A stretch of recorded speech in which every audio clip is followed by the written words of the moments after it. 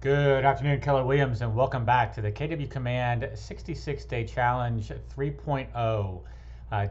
We have been working on opportunities here for the last several days, and we're going to go back into opportunities and cover today a really cool ability within DocuSign to split PDF formats and combine PDF documents, excuse me, not formats, but documents. So let's dive into our test opportunity here. Here is the opportunity card that we have been working on previously.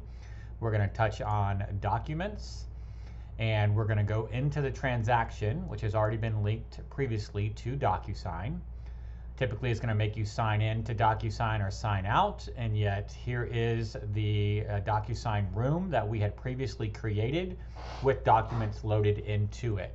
So let's say we put together all of these documents and we want to send it off. Well, actually, I take it back. Let's think about a use case where a lot of times you get an offer in, right? And you get it from the agent and it's one document with 26 pages in it, for example. And everything looks good except for one piece, right? So you send back an invitation to resubmit or an email or however you're doing your counter offer, and you get that one corrected document back. So let's figure out how we would take out one page, replace it with another page, and recombine. So we want to split, we want to remove a document, we want to add a document, and then we want to recombine that document into one.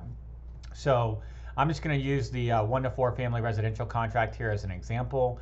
I'm going to click on this dot in the top left-hand corner, right? And the first thing that I want to do is actually right-click the document. And you see when I right click it, I have an opportunity to choose split. So when I click on split, it pulls out all of the pages. So you can see the 9 pages.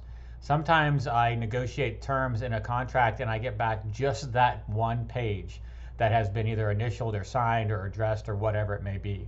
So let's say everything looked good on all of the pages, except maybe there was something in special provisions that we didn't like, we wanted removed. Okay, so I get back page 5 corrected, but I still have the original contract and I want to put it all back together. So here's what I'm going to do. I'm basically going to say, here's the offer docs original, and that's going to be 1 through 4, comma, 6 through 10. Okay, so actually I'm not going to do that. I'm going to do 1 through 4 as one document, and then I'm going to add a document. And I'm going to call that, let's see, pages 1 through 4, or offer docs. And let's do original, or offer docs, original, and this is going to be 6 through 10. Okay? So first I have to split this 10-page document up into 2 separate documents that include page 1 through 4 and pages 6 through 10, excuse me. Okay? So now I'm going to click on Save. Is not a valid, oh, sorry, I didn't put in the actual page range. So you can see 1 through 4, 6 through 10. Let me click on Save. And now when we go back into the envelope, you'll see we have all of the original documents, and yet now we have a PDF of 1 through 4 and a PDF of 6 through 10. Now let's just say that the agent emailed over the corrected page 5, okay? We're just going to pretend like this, actually let me just upload it. So I've gotten it back. I need to upload a document from my computer. Let's just say it's a single page 5 document. Let me just pull something out of a previous listing. And let's just say, okay, here's an example of an amendment, but let's just say this was the corrected page 5. All right, so I would pull that in. Well, now I've got pages 1 through 4, 6 through 10. And then I've got, this is our test page 5, if you will. So I went through, I split the 1 to 4 into 2 pieces. I've now gotten the updated page 5. Well, now I need to combine these back into one document so it doesn't look weird when I send it off to my client for signatures. So now I can combine these documents. First I split them. Now I'm going to combine them. So I'm going to click on the 3 documents that I want to combine. And then I'm going to come up here and click on the Combine button. It's at the very top here in our toolbar. So when I do that, it's going to say, hey, you have the ability to reorder these documents if you'd like. Well, I certainly don't want to send my client page 5 and then 1 through 4 and then 6 through 10. So I can actually click on this file, drag it down, and so now I have 1 through 4. I have the corrected page 5, and then I have 6 through 10. Now I can call this offer docs on 123 Main Street, and this is going to create a new file that now has all 10 pages, right? And yet they're all in order and they are correct. So here's offer docs on 123 Main Street. If we click on it, we can see 1, 2, 3, and 4 were the original.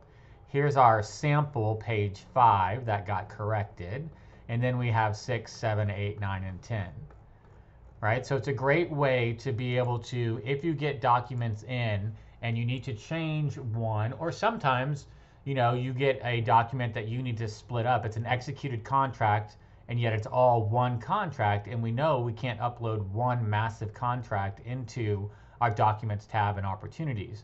So we would want to have to come in here, and let's just say that this, again, using the same example, was our massive contract with all of our addenda and everything else. We would right-click, we would split, and then we would go through and just start adding the documents. So here's the family 1 to 4, for example, and we would put a page range in. Here's our third-party financing, and we would put what page that one was. Here is our non-realty items addendum. We would put page 5, right? And so you're basically going through and titling each one of these documents. And then let's see, the last one would be, maybe it's the Mud District form. And that's page 6. Okay, so I've now split this 10-page document up into 4 separate documents, each one having its own title. When I do that, I can click on Save.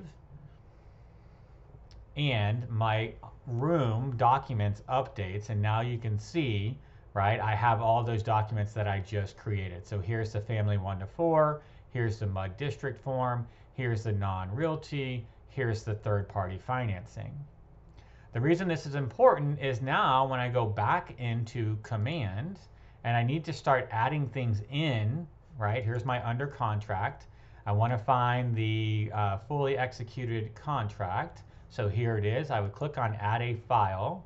I would click on DocuSign, and now I can see all of the documents that are in my room. So I would just click on family 1 to 4 and assign that one there. And then I can go next. Okay, so I need the third-party financing. So I would just scroll down until I found that document. And let's just keep going down. I think it's here towards the bottom. Third-party financing, I would click on DocuSign. I'm going to go down until I find that document. There's third-party financing. I click on Assign.